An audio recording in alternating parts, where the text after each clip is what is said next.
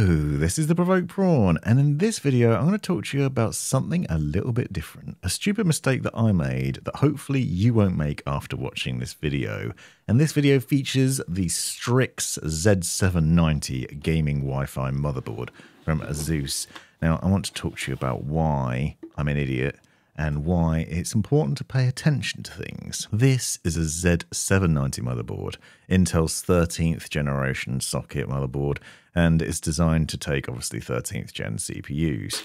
I went about the process last night of unboxing it and readying it to set up and build inside a case that I'll show you later on, to swap out with my main system, which currently has a Formula motherboard in it with a 12th gen i9-13900K, 64 gigabytes of RAM, a whole bunch of NVMe drives, an RTX 3090 and more. I was excited to try this out because it's a nice looking motherboard, as you can see from various different angles. It's got this like Pac-Man aesthetic on it. Now I should note that Asus sent me this board in order to do this video and to do some testing on it and obviously to include it in various bits of content, so thanks to them.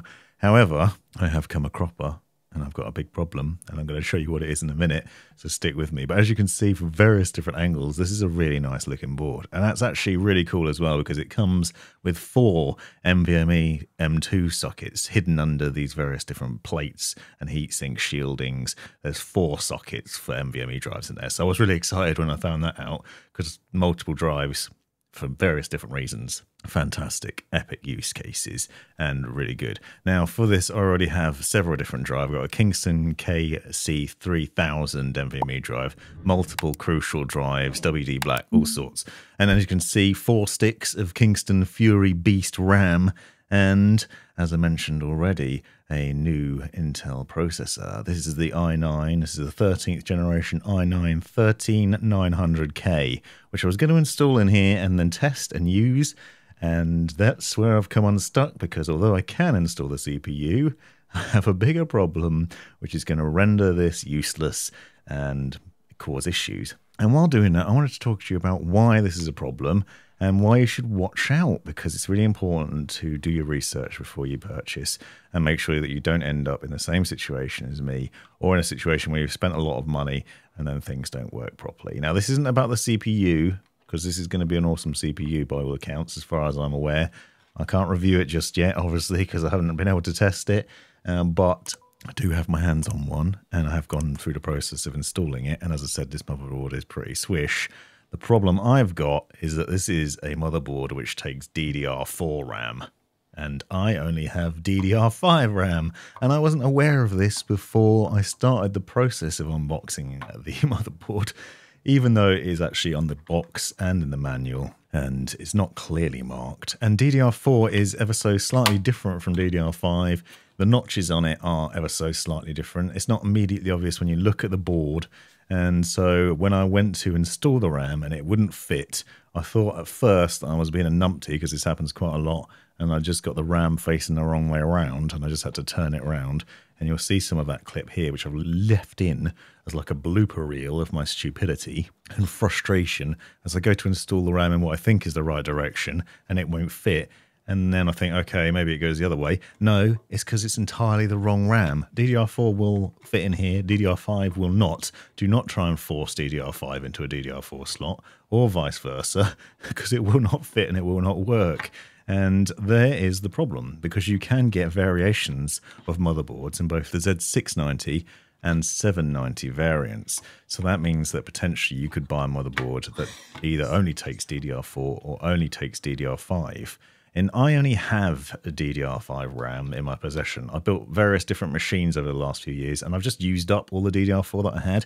Whether I built a PC for my kids or for friends or whatever else, I've ended up just getting rid of all of my DDR4. And I thought it wasn't going to be a problem because I've got several Z690 motherboards that I'm testing out, and now a Z790, and I thought that's fine, I'll just use a DDR5 in that. So the original plan was to swap out the Formula motherboard that you can see in this Lian Li Dynamic Evo, which I only recently built but I haven't done a video on yet. Well, I will do, because it's an awesome case, as you can see. And I wanted to talk about what the experience was like with that, and then also swap out the motherboards and go for the newer generation of CPU. Unfortunately, I can't do that right now, And this problem actually also goes into several other first world problems that I have, because NZXT has been kind enough to send 2 Z690 motherboards, which are going to be using for case builds with NZXT cases. So watch out for those in the near future. But guess what? Those ones only take DDR4 as well. So now I'm stuck in a position where I need some DDR4 RAM, so I'm going to have to spend some money to get some extra DDR4, which is a real first world problem, but one that I don't want you to have. But at least hopefully you've seen some interesting insights into the things that are happening behind the scenes, and also a look at that motherboard from Asus and the setup there, and I'll leave a link in the description so you can find out more about that, because that's going to be pretty nice motherboard, I'm pretty sure, once I've got some DDR4 RAM to go with it. So watch out for this problem, but also bear in mind that you could potentially save money by getting a DDR4 board. DDR4 RAM is cheaper at the moment and a bit more accessible, and it also has faster timings than DDR5. So although you can get faster mega transfers, for example, that Kingston Fury Beast RAM is 6,000 megahertz, it is actually higher timing, so potentially a little bit slower in some ways than DDR4, and that obviously has been around for a bit longer. There's also been some issues with XMP on DDR5 boards that people have reported, stability problems and such, and obviously there's a wider range of DDR4 RAM out there, as you can see from these various shots from other builds that I've done, but still a frustrating issue to have, and hopefully one that you can avoid. So if you haven't subscribed already and you'd like to see more of this sort of content, and more importantly of the builds that I'm doing in the future, I've got an NZXT H7 Flow and the standard H7, as well as the Lee Dynamic Evo to build, and several motherboards and several Intel builds coming up. So subscribe and stick around for more of those. Thanks for watching.